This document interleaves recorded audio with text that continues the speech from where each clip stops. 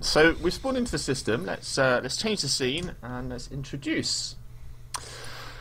Hello and welcome everybody. My name is Z4X and I'm joined here by Marshall. Hello there. And we're here for the new season of Clan Wars presented by ExodusEsports.com. We currently have the Cult versus Team Burning. And we're playing on the Cult's home system, Marshall. Do you want to talk a little bit about this Christmas ball we got right here? The Christmas ball. Oh my goodness, I've just zoomed in and it is speckled with green dots everywhere. That is a ton of metal to the point that I don't think you really need to worry too much about where you spawn. So it's more about the geographical features than it is about the metal placement here, but wow. There are also some reasonable sized bodies of water there as well, and with the recent changes to naval, given those, and we haven't seen the system played since, we might actually see some more heavy naval play, which could be definitely interesting. I agree. In a lot of the Earth planets, we don't see too many bodies of water. There's definitely like a noticeable amount here. A lot of the land is cut off from other bits of land because of these bodies of water. And as you mentioned, having the naval in there with the new naval balance is entirely viable. Like back in Alpha Beta days, where it was like you put naval units in your water pools because they defended all of the ground around them. Dom asking why we're yellow. It looks like it changed actually. They were the right colour in the lobby, were they? I don't know. Yeah, there's been a couple of issues like that. However, now that they're all spawned in, we can see what's going on. So Colt in orange. Game's paused. We can still have a quick look at their spawns. We can't talk to them. Never mind, we'll talk a little bit about the game. So we got Team Colt playing through their strategy. Evidently, they've got two players spawning in pairs apart from each other, and they're also actually relatively close. They're about a quarter planet distance away, so it could be much worse. So they're both of them spawning together and pretty close. So in a good situation for Colt, particularly to play into their strategy. Looking over at Burning, they've actually split into three groups, obviously 2 and 1 and 1, and they formed a little triangle. They're not actually too far away from each other, so I don't think this is a particularly weak system or a weak situation for them to be in. I mean, looking at the distances between the southernmost spawns for both teams, you've got 2 commanders versus 1 commander, and the distance there isn't particularly great, especially if you get some early docks raiding going out there. You can rush across and really put some pressure on really early, and because he's at the lowest end of the triangle further away from the double spawn, he's going to need to have some reinforcements if that does end up being the case. But of course, before that can be the case, scouting is paramount. Yeah. So the players should be starting pretty soon. About the spawn points then, would you be in Colt's situation right now or Burning's? I'm tempted to go with Burning. Because they're close enough to each other that they can reinforce, but they're far enough apart that they've got a diverse amount of map control, and the area between them is effectively theirs insofar as tank control is concerned. But Colt at the same time, with their double spawn commanders, they're able to push up the tech tree a bit faster if they so desire. The one thing I like about the southern Colt players here is they've got like a really solid position because there's so much water around them. There's like very few areas to need to defend. There's only one little choke point to the left of them there, and they've also got the water to defend themselves with a little bit of naval. So it seems like quite a nice position for the southern players. Nice and easy to hold on to. Yeah. I'm going to jump into Colt, see whether I can get the game started. Okie doke.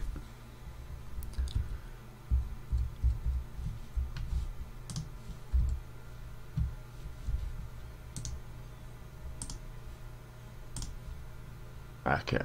It took a little while, but we're back in game now. We are playing. First mech's coming out from Burning there. Building their engineers, expanding a couple of factories. Interestingly, over at the north side, we see a metal storage and an energy storage started by Burning. So starting very early with them. Yeah, I think that's entirely justified. With the amount of eco they're going to be grabbing as early as they will be, they'll definitely need that storage so that they can keep up with their production just in case. Because there's just so much metal on this planet. It's actually going to be a tricky situation actually finding placement for non-metal buildings. Yeah, indeed. Yeah, that's one of the things you actually need to be worried about. Also, got to be careful of all the trees. There's a relatively large amount of trees. You're going to want to clear that area, maybe burn it down, possibly reclaim it if you want to start building large stuff over a big area. Definitely. So the Burning player Southern Spawn, double vehicle factory first, got out 4 fabbers there, following up with some tanks and a spinner as well. So he's getting a little bit of early anti-air, and that Firefly that's going over, just managing to dodge the range of that, but does get the scout, and the ping goes off there from the cult player saying, oi, look, there's a commander down here, be ready to go and take it out, and I'll just ping you there, because we've already got a dox force coming in. There's only 4 there, so if they run into the tanks, they will get repelled. It's a good decision to go tanks, but at the same time they're much slower moving. So you got that trade-off there, power versus movement in this case. Yeah, it's difficult. It's a large planet, so you want those fast-moving bots to get everywhere and do stuff. But equally, when it comes to confrontations, the tanks just absolutely slaughter the docs. Yeah. And if we look at the unit composition here, I mean, we see Colt, this is something they've done before, they're going for a lot of bots. We actually see them getting a couple of air factories out as well. Air support's always going to be really useful. But they're going all bots here, so that's what they're going to invest in, and they want that fast-moving speed. If we look over at Burning, I don't think I see any bots. It seems to be all tanks. And there's one bot factory there. Yeah, we see one bot factory there, but they seem to be going predominantly for tanks.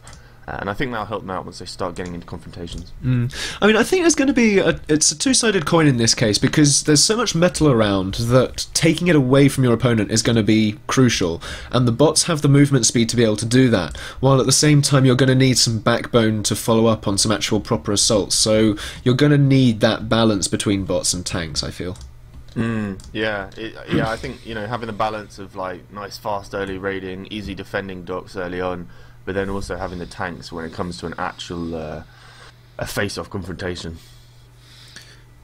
We do see Colt beginning to surround that southern Burning player, who is a little bit isolated, kind of preventing his expansion here, coming over to the north side towards where those engineers are as well.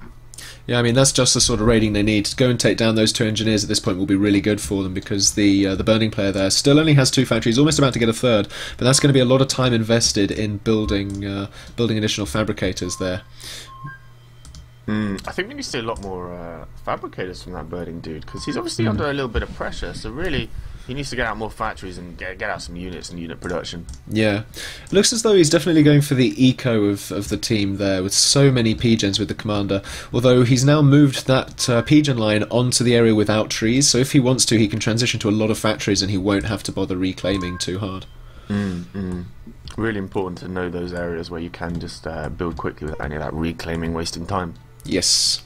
North Burning player now moving into the pond there, got a naval factory out with a naval fabricator as well, so he's going to start laying claim to that region there, which is good. A lot of fireflies and scouting going out from Colt as well, and a lot of pings going down from Burning, seeing this massive dox force to the south there as the wall starts to go up. But that could be pretty significant, as there's really not a lot to defend against such a dox force from that southern Burning player, so perhaps teleporters might be useful for the Burning players at this point. Yeah, I'm a little bit surprised we haven't actually seen teleporters yet, but I'm sure we'll see them pretty soon. So that's the 5th mech that's gone down, another 2 under pressure. You've got to be careful though, 1 Uber cannon could kill every single one of those docks. And we do see some of those tanks now coming in to engage, and some more raiding actually going on the other southern Burning player.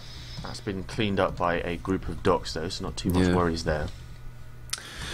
I do have a fear though, because if you look at the North Burning spawn, they've gone for advanced vehicles very early on, right next to their deep space orbital radar there, which is good just to keep an eye on the orbital there.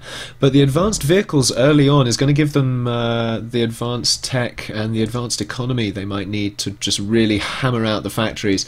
And it looks as though the Burning players are going heavy air.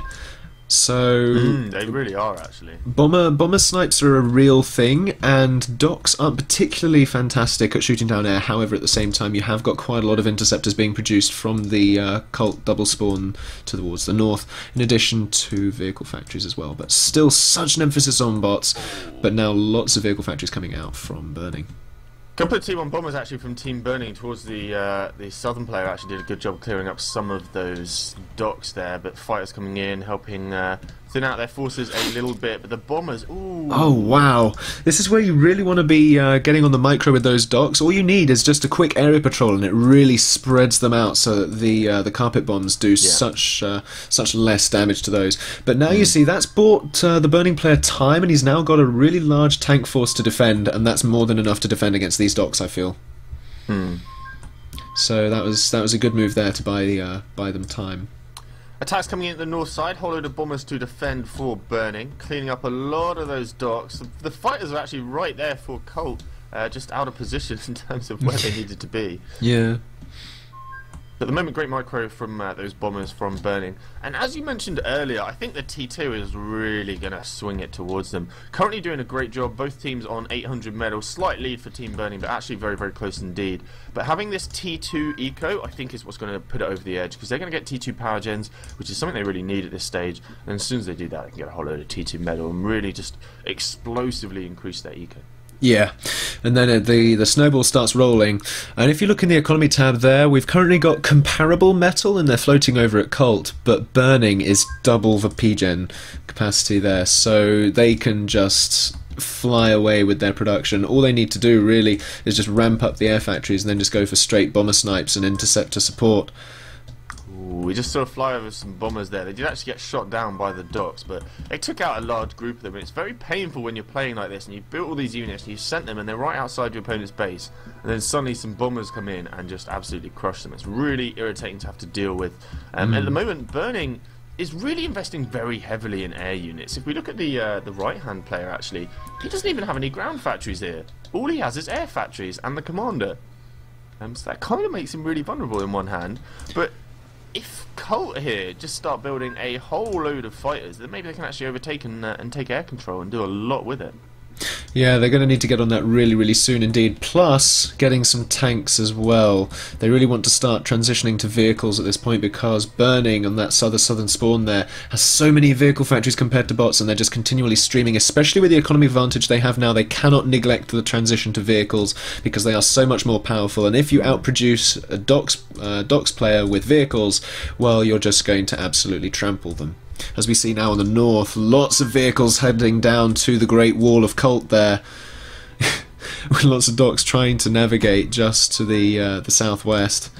Ping going off saying, oi look, there's a big force over there, we don't necessarily want to go against it just yet, but the tanks can go against the walls. There's a lot of point defense there to defend, but you know, might be wise to get a few bombers out if they can. A little bit unusual from Burning to actually head directly towards that wall with point defense. Like, of all of the places you head towards, that is literally the worst place on the entire planet. I think they've only just scouted it though, as we can see them now rerouting towards the side of it. Ah, yeah, they couldn't see the turrets behind, and now they can. And, yeah. It looks like they are actually going to head down the side. Might be interesting to pop in a couple of grenadiers at this point. Possibly, yeah. Especially with these walls going up. But great work from Colt. Walls are very, very powerful indeed. And that seems to have been working out well for them, giving them a little bit of control. Bombers actually coming in at one of the Colt commanders here. Not enough bombers to kill him in one big strike, but he's already down to 50% here. Only fighters left for now, but he needs to be careful. This is the sort of time where you need to be wary of those T1 bomber snipes and just and get up out to the air and flak ideally around your base. Yeah, flak is definitely the thing they want to do, especially now that most spawns have a T2 advanced factory in it. But I think that's not the biggest problem for Colt right now, as we see over here another large tank incursion just continually pushing those docks back, and it's going to start hitting the PGen lines as well, which is going to knock back their economy even more, though they are floating at the moment, so it's not necessarily going to dampen their spirits, excuse me, too heavily. Another bomber snipe coming on the commander, leaving him now on 21%, but the flak is missing. Why have we not got flak on a planet this large? Currently just the T1 anti-air. I think that's all he has access to. Perhaps getting out T2 engineer, I think, really would be the best choice there. But he hasn't invested in that. A whole load of tanks also coming in over here. Commander coming in to deal with it, going for their T2 factory, which is really not great. Really don't want to be losing that T2 factory if they can help it. Yeah, unfortunately it looks as though they probably will lose it as the levelers come in. If the commander can pop up a good Uber cannon. Oh yeah, an Uber cannon will save it. Oh wow, there it goes. Saves the T2 factory, now going to repair it. That's a nice little save. They just need to get more production. They're floating their eco really heavily at the moment. If they just flammed out a whole bunch of factories, and I mean they only need to be vehicle factories, and they'll start to push back, because on the southern spawn they've got some vehicles in their base, and docks just cannot do anything against this in ones and twos. They just can't. If anything, I think for Colt, it would be easier for them to have tanks. I find the micro on tanks is much easier and much less intensive. It is. Whereas with docks, you have to micro incredibly heavily, and if you screw up, then you pay the price. So the commander there was below 20%. He just got sniped by a couple more bombers, and that's one commander down now for Colt. 3 remaining. One actually in a lot of trouble. Pings going down there from Team Burning as they face one of them. He's actually in here amongst the Infernos. The Infernos do a ton of damage. He's falling below 24%. So few units, but I think he might go down. No. You do not want to let Infernos get close to your commander, because they do a lot of damage very quickly, and one Uber cannon isn't nothing. So very, very dangerous. And now there's a significant number of bombers out in the middle between the two bases there. That's probably single pass bomber snipe worthy, especially considering the lack of flak around the other commander. A few anti-aeros going up, a few interceptors as well, but at this point Colt is on the defensive, and Burning can do whatever they please. Oh man, a huge swarm of ducks up towards the North Pole just got hammered by more bombers. Burning, they're not even building fighters. They don't really care if the bombers die, even though there's all these fighters here. They're just sending them in, getting rid of the docks. That's what really matters. And if the docks are dead, then they can't do any damage to the outskirts of their base. Well, I mean, they're just overwhelming with sheer numbers now. If you look in the army tab, the factory count, 90 to 40. That is insane. That is insane. And a large number of those are air factories. And oh my goodness, that is painful. The bombers now coming up to the Colt spawn from the south there. I'll just give you the ping. Yeah. Looks as though the commander is out in the open, as all the interceptors are up north. If they get the scout on that commander, the bombers are just going to head straight in. Unfortunately, they decide not to at this point. Perhaps they just need a few more numbers, but now... It's just come into vision range, so they can see that commander there now. And I think here they come. Go for it. Oh, maybe. Changing their mind.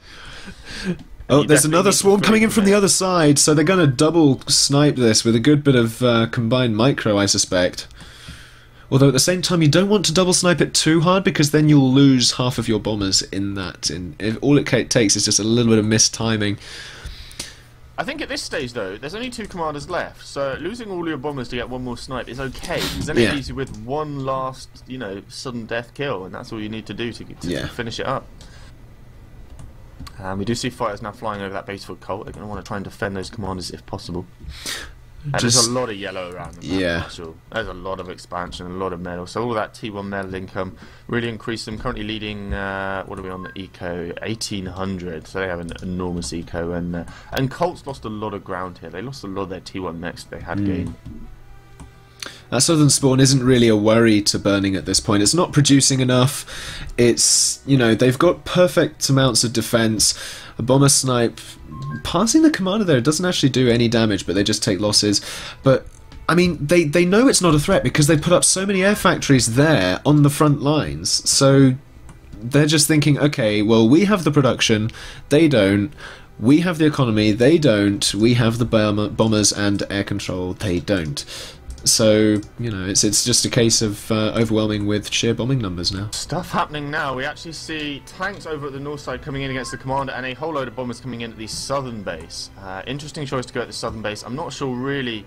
Well, I mean, obviously they want to destroy the infrastructure, but here, really, I think they should just be going for snipes and trying to end it. On the top-hand side, though, commander there getting into a fight with those bombers, the tanks. Not a fight he wants to get into, because the commander is very, very weak in confrontations with units. He's taking a lot of damage as he falls below 20%. Doc's coming in here, probably going to save him as he gets away on 15%, but now he is super vulnerable to just a couple of bombers coming in. What's he on now? He's almost dead, sitting on 8%.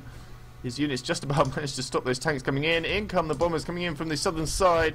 Fighters leading the way. Going to take a little bit of the anti-air fire. And those bombers are going to come in and finish it. Far too many bombers, actually. Going to lose way more units than necessary. Splits them up very nicely there. Saves the majority of the bombers. Loses the fighters, but does manage to save some of his bombers. And they're now all going to focus on that final commander. Oh, there's so many bombers coming in. There's no way he's getting out of this one alive. Falling to 32%. The last strike comes in. Oh my goodness, look on the horizon there. That is insane. Yeah, even more coming. I think they've basically selected all air units, which is what they should do. As we see them coming over from all sides of the planet. ready to come in for that final blow. That is painful, and there's no flak there. I mean, they could survive this if they just surrounded that commander in flak, but then there'd be the tanks coming in, and he just wouldn't be able to survive that.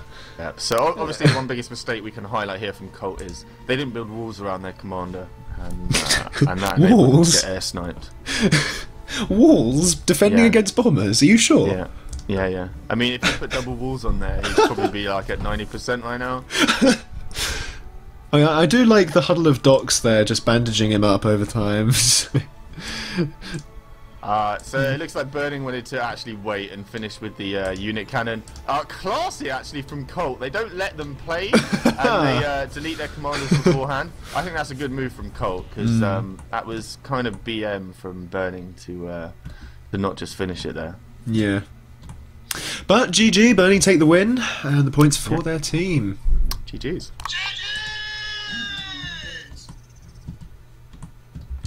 So congrats there to Burning. They take the win, and they win the points for their clan, and we'll keep moving on and see what else we have to offer in the tournament. So that was Team Burning versus the Colt, playing on the Colt's home system. Team Burning are now going to be playing again, this time on their home system, against the PA Gods. Right, how do you want to do the interviews for this? Just Klops or Michigan? I think since it's your interview, you can take the lead, Marshall, and do it however you like. Oh, it's my interview, is it? Yeah. Okay. Well, we'll just talk with Klops. We'll get a second interview in the second round, I think. See, this is me very fearful of talking to people. How antisocial. Yeah, well, not by choice, I tell you that much. Right, incoming Klops. Hello, Klops, how are you? Hello there, champion morning to you. How's it going? Raise up there. Right, I need to learn this. Okay. How you doing? Grant, we're all ready. We're all ready to play. Wicked. Sweet. Are you confident against Team Burning after watching that last game?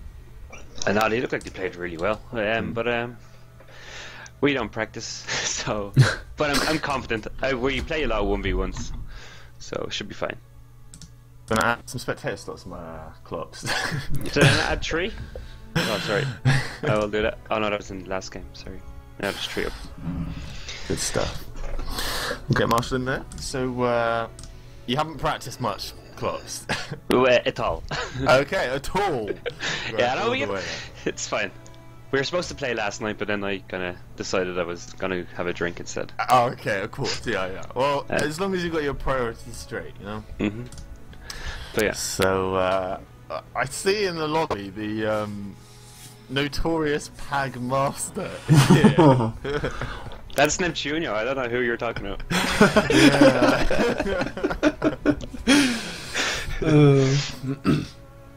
Marshall, you have to go into spectator. Yeah. Right. Yeah.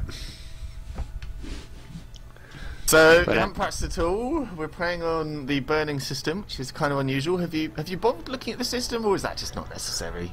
I think I remember they played it last time and they went 2-2. So I hope they do the same. That's the only plan I have right now. Okay.